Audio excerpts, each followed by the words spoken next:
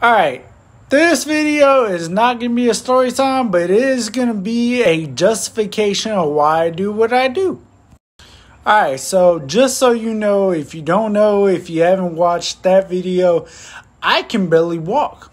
Alright, when I say that, I mean I walked downstairs. I managed to make it downstairs to my trusty dusty reclinable fucking couch, and I stay there all fucking day. The greatest amount of movement and exercise that I get is walking outside to record whatever dumb video, whatever dumbass story time I gotta tell people.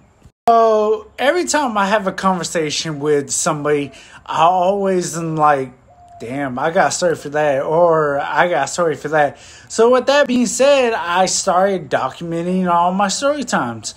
All right, wanting to, share the moments with everybody else. Now, also, the real reason I record all the story times and I started the whole YouTube thing and why I document everything is because I don't know what this disease is going to bring.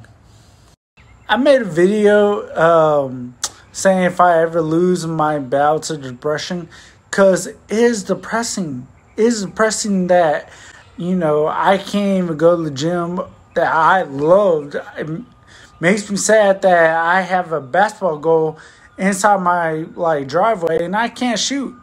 All right, I can't go swimming, or partially because it's cold as fuck, but I can't do normal shit that I love to do, when I could walk and I could run and I could jump and I could just be normal. Now, I will say I'm not doing anything to myself, but most of all, I don't know if this MS is going to affect my memory. All right, and if anything was to happen to me or if I was to not be here, hey, at least y'all got some funny stories that I can share with y'all that y'all can say, damn, Andrew did that. So I always say this, I'm like, damn, if I was to die today, don't nobody cry. Don't nobody shed a tear for me, because I'm 26, I'm about to be 27.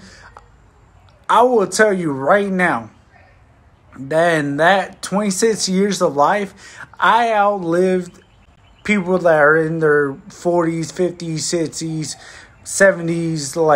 I already done it. All right. So, with all that said, yeah, get fucked, stay fucked.